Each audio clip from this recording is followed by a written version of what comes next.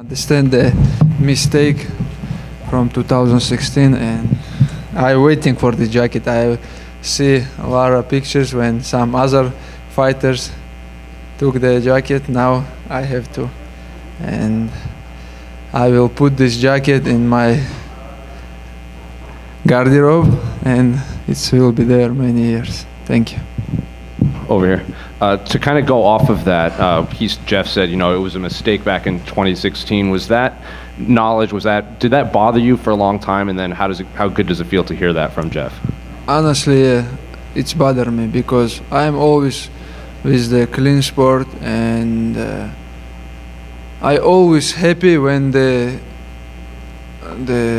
test like USADA or other people come to my house, find me in the house. It's not easy to be in the location always, but I always happy when they come, when they test the fighters, you know, because this is sport, everything can happen, and everybody have to be clean.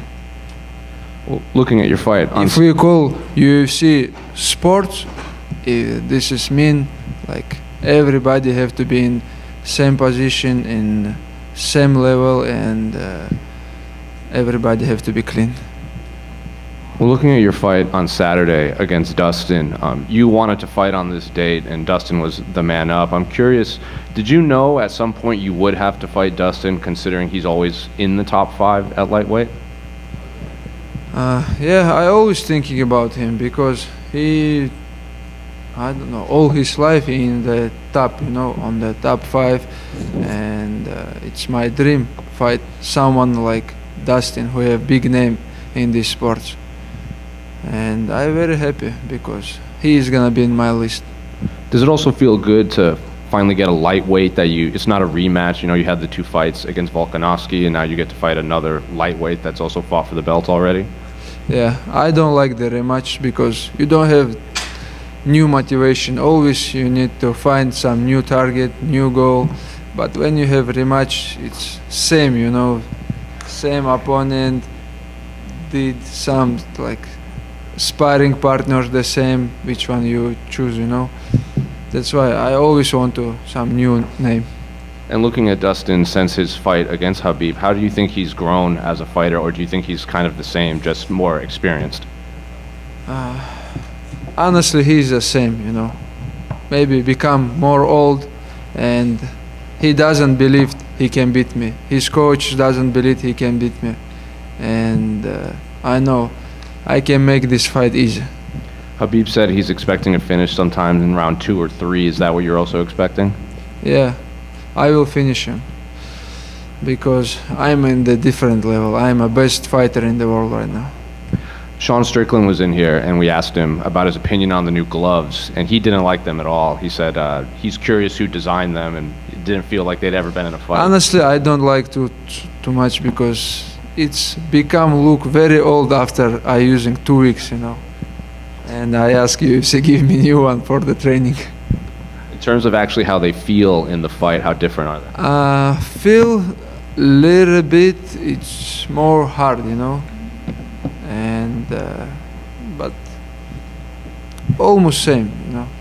I think almost same.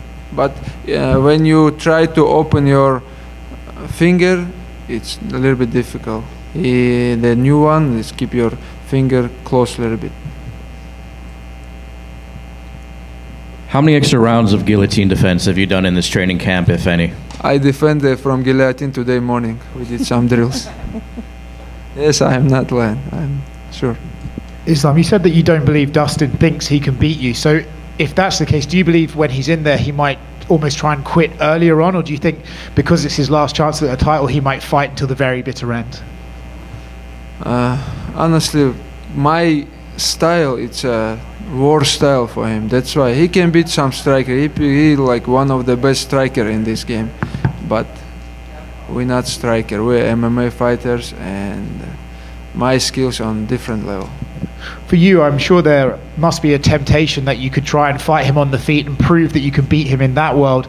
But is it your job as the champion to just go in there and win as effectively as possible and do whatever it takes and whatever avenue you need to do that? Yeah, I can striking with him, but I told you guys, if I want to make this fight easy, I know the way. And everybody don't know the way. Always when his opponent pressure him, take him down, he have same problem always. He has said that if he loses this fight for the title, he won't try and climb back to the top again, and he may be done, in fact, with the sport after that. What would you describe Dustin Poirier's legacy if this was his last fight? How would you describe his legacy in MMA? I hope he not retired after this fight, and I think he's one of the biggest name in this sport, you know. That's why I respect him. I respect him because he have a lot of crazy fights in this sport, you know, and just happy to beat someone who have big name like Dustin, you know, because for the legacy, it's gonna be maybe biggest name in my list. Islam, right here. Kevin Holland was in here earlier, and he was asked about the possibility of you moving up to 170, and he instantly said that, you know, he thinks you would be champ at 170 pounds. What do you think of other guys speaking so highly of you already that have fought in that division, and could we see you up there in the next year? Yeah, I know people understand, because for the lightweight belt, I can be champion many years before. But the all fighters, I think, run for me, you know. I always, on all my career, have problem. Fight someone from top 10, top 5, you know. They're all high, but people understand, and all UFC, all MMA fans understand my skills. And my style is a war style for everybody. I can be 2-division champion, and I'm waiting for this chance. Hi, Islam. Charles is undecided about his future. He doesn't want to face Gamho, and he's been challenged by Colby in the welterweight. What would you advise him to do? Charles is a good guy. If I can help him one day, he can join with us to the camp, come to Dagestan. He have very good striking, high-level grappling. We can help him with the wrestling. If he faces Colby, what's your... I think Charles can finish him, because Charles, it's a very dangerous guy, you know. Every second this guy looking for the finish. And how many finishes he have, I think, more than everybody. That's why this guy have very high level skills. Thank you. Islam right here. Khabib retired after 29 fights. This will be your 26th. Have you ever thought about retiring on top? Is that something that you would ever do, or? Khabib retired because he's not become old, because his mother all his life miss him in the home, because he travel a lot, but I feel every camp I feel I am improving, you know.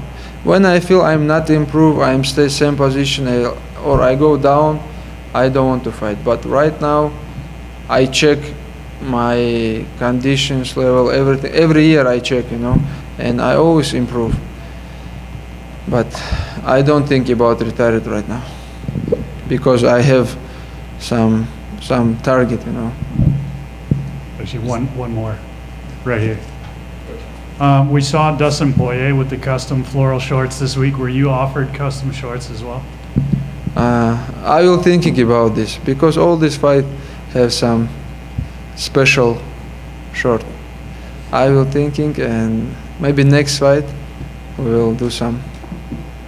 Islam, you're here. You guys had Bilal training in your camp for a little bit there, and he said after working with you that you were the LeBron James of MMA and that Khabib is the Michael Jordan of MMA. What does that mean to you? Bilal, it's our close friend. He always, when he have time, join to the camp, help us, and we've helped each other, you know. He have good experience in this sport. He working with Lara, our team's guys, you know, and good advice. And I think maybe he will come to Dagestan for the next fight, for the camp, because he will fight in Europe, and it's gonna be easy to him come from US to Russia, training there a little bit, and move to Manchester. If he wins the title, would that change your plans at all for maybe moving up to welterweight if he's able to defend it and hold it for a while? It's a hard question, but I think he can beat Leon, because you know I saw how he training. He always did like a lot of drills. When he know where he's not good, like, and he ask Khabib, ask other guys who is good in the wrestling or somewhere, and he always want to improve, you know. And if he beat Leon, I don't know. We have to sit with the manager, with the team coaches, and talk about this. And just last thing, a little bit random question, but why don't you have a nickname? Like Khabib's the Eagle, Dustin's the Diamond. Has anyone ever tried to give you a nickname? No, I don't want, because everybody have. But this guy, someone have to be without nickname. I'm that guy who don't have nickname. Love it. Thank you.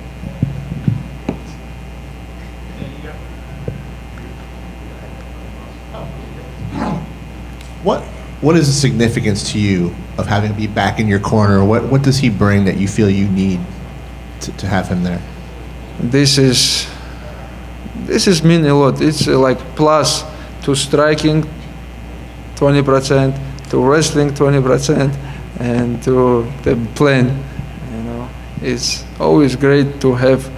I think everybody has that Khabib in the corner. You know, because I think he gave me good advice in a lot of fights. With I remember with Gleison Tibau, he told me, hey, try to land a left hook. I did, and I finished him with the hooker. He gave me very good advice when I finished him by armbar. With the title fight, he gave me a lot of good advice, you know, and always good to have Khabib in the corner. And just a quick follow, obviously it's not just for me, good news, everybody was happy when Khabib said I will be corner. Everybody understand he's gonna corner them too, and everybody was happy. In general, is there a piece of fighting advice he's given you that has stuck with you, or that was No, I don't remember one advice, you know, just the program, the discipline which he give us, which his father give him, and he just, you know, now he's a coach, and he make everybody training hard, follow the same discipline, and be patient, you know. Islam, right over here in the back. You know, there were a lot of fights where Khabib could have come out of retirement and joined the corner and gotten back into the sport with you. But what do you think made him choose this fight to come back into the corner? Because I think, number one, he missed the feeling, and I think he very nervous when he sit in the room and watching the fight, you know. He always take care of us, and, you know, he want to help. That's why he's here. He's gonna be my corner. Thank you. Ислам, еще один вопрос про Хабиба и его нахождение в углу. Есть знаменитое видео, где он подсказывает, долбарик работает достаточно эмоционально. Тебе было бы близко такая манера подсказа или что-то более лайтовое, чтобы тебя не нервировало? Вот как ты обращаешь на это внимание, обращаешь ли? Я всегда слушаю своих угловых и стараюсь слушать, и не даю им такой возможности нервничать или что-то там слишком кричать, чтобы я услышал. Стараюсь слушать постоянно свой угол. Another question about Khabib and him being in your corner for this fight. There's a very famous video, a viral video, where they show Khabib when he's kind of almost yelling at you a little bit about what's the next move, what you have to do. How do you feel about this type of coaching? Do you feel like it's too much pressure on you, or do you prefer more of a light approach? And the answer is, you know, I always try to listen to my corner man. I try to make sure to do what they ask for and not give them any reason to be nervous or to get aggressive. Ислам, еще один вопрос по поводу Порье. Все боятся его гильотины, но при этом он никогда ей не выигрывал. Не единственный, кто выигрывает часто им, это Шавкат Рахмонов. Ты понимаешь разницу между гильотиной Шавката и Порье, и в чем, что делает не так Порье, чтобы выиграть именно этим приемом? Another question about Dustin Poirier and his great guillotine. A lot of people are afraid of Dustin Poirier's guillotine, but in fact he has never finished a fight with a guillotine, unlike Shavkat Rakhmonov, who has finished fights with a guillotine. Do you understand the difference between a Poirier guillotine and a Shavkat guillotine? Ну, я так, честно, не разбираюсь, кто ее лучше делает. Просто, наверное, надо подобрать момент, потому что удушающие именно в начале тяжело бывает сделать, но Дастин прыгает в любое время на гильотину. Когда он уставший, это вообще плохо идет. Лучше всего, когда соперник, может, Шавкат больше разбирается в этих моментах. Просто надо понимать вовремя, когда вот гильотина пройдет. Это, знаешь, как это даже когда ты берешь шею и на руке прилегает к руке шея соперника, ты уже должен понимать, пойдет удушающий или нет, чтобы просто лишний раз силы не терять. Но для этого ты должен очень много времени проводить в этих позициях, чтобы ты начал уже закрытыми глазами это понимать.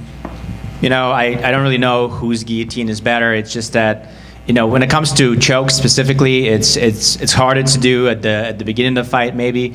But when it comes to Dustin, he'll jump a guillotine no matter when. When he's tired specifically, it never is going to work. Maybe Shavkat is just better at timing it. But really, when it comes to guillotine, once you get your opponent's neck to your arm, you should really already understand whether or not you're going to be able to finish it or not. I think that in order for you to be really sure of your guillotine, you just need to be in those positions and practice for a lot of times. You need to practice it so you kind of know it without even having to set it up. You just get it automatically. Ислам, еще один вопрос. Не про бой непосредственно, а такой более жизненный. У вас в паре очень мало общего, но при этом есть одно общее, вы воспитываете дочерей. Как ты думаешь, в будущем ваши дочери могли бы познакомиться, чтобы твоя дочь имела возможность по-английски поговорить и дружить? Question is not really necessarily about the fight, more about your opponent. So there's a lot of differences between you and Dustin, but there's one thing that kind of connects you, something similar, is that both of you have daughters. In the future, do you think that your daughters could meet and possibly be friends and maybe speak English to each other? Do you think that's something that could happen? Да, может. Если какой-нибудь боец UFC там с Америки приедет в гости в Махачкалу, мы обязательно его встретим, если с семьей приедет, расселим, покажем кавказское гостеприимство. Yeah, of course. I mean, if any of the fighters from the UFC want to come to Makhachkala, we will make sure to greet them. We'll make sure to get them a place to live. We will show them the real Caucasus welcome. Ассаламу алейкум, Ислам. Твой тренер Хавьер Мендес сказал, что если бы вы дрались паре по боксу, то ты бы его и по боксу перебил. Ты думаешь, твой бокс уже настолько вырос или он немного преувеличивает? Your coach, Javier Mendez, said that even if it was just a boxing match between you and Poirier, your boxing is better than his and you could win him just in boxing specifically.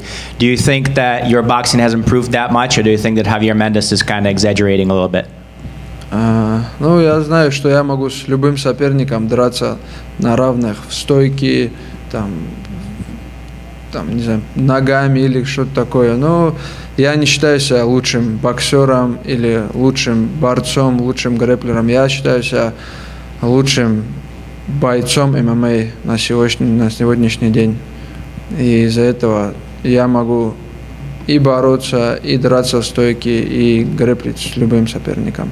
Я это и показал. Я дрался с Волконовским в стойке, ничем ему не уступая. Я боролся с Оливейрой, у кого есть больше всего финишей. И я по праву себя считаю номер один pound for pound боец. You know, I think that if we fight with anybody I can be equal, whether it comes to stand-up or any other discipline. I don't consider myself to be the best boxer or the best grappler or the best wrestler. I consider myself to be the best MMA fighter. So I've proven it before. You know, when we fought with Volkanovski, we fought in stand-up and I did better than him. I grappled with Oliveira, who has the most finishes in grappling. So it's not about what discipline I feel that I'm better at. It's just that I feel that I'm the best overall MMA fighter. Ислам, еще один вопрос. Раньше ходили слухи, что Хабиб перестал быть в твоем углу, чтобы не забирать у тебя славу чисто от твоих побед за счет своих прошлых достижений. А в этом бою он опять в твоем углу. Это значит ли то, что на этом бою больше стоит, чем забирать у тебя славу? You know, there are rumors about Habib not being in your corner anymore because he was going to be taking your shine away. And he just wanted you to get all of the accolades and all the shine by yourself. This time around, he's back in your corner. Do you think that that means that this fight is more than just him shining over you, that there is much more at stake here than just some sort of popularity? Наша команда вообще... Мы никогда даже об этом не разговаривали, я никогда об этом не думал, чтобы забирать какую-то популярность, или мы здесь не для популярности, мы чтобы друг другу помочь, и если он видит шанс где-то, что он может помочь, может присутствовать, то он будет всегда рядом с нами. Даже когда он не был у нас в углу, он был полностью включен в подготовку, ездил с нами на сборы, помогал нам, секундировал нас на сборах. Ну, он взял просто паузу. Отдохнул и вернулся. Он никуда не уходил, просто он взял паузу, отдохнул от всего этого, потому что даже если начну объяснять, люди не поймут, сколько он времени провел в поездках, помогая, сам готовился, и из-за этого, я думаю, ему нужна была эта пауза. You know, our team has never had this popularity contest. It's not about who's more popular or who's better known or well known. Our team is together because we're able to help each other, we're able to encourage each other and move each other forward. So Habib was, even when he was retired, even when he was no longer in my corner, he would still come out to camps, he would still be in camp with us. He just never came out to corner us anymore. But for him, it wasn't about that. For him, it was just about taking a pause. Because if I try and explain to you how long and for how long of a time he's been away from home, from his family, because of his own training, because of training other people, he just wasn't present at home for a long, long time. So he needed this pause for himself. It's not about popularity. And now he's able to come back and help me out with this, and I'm grateful for it.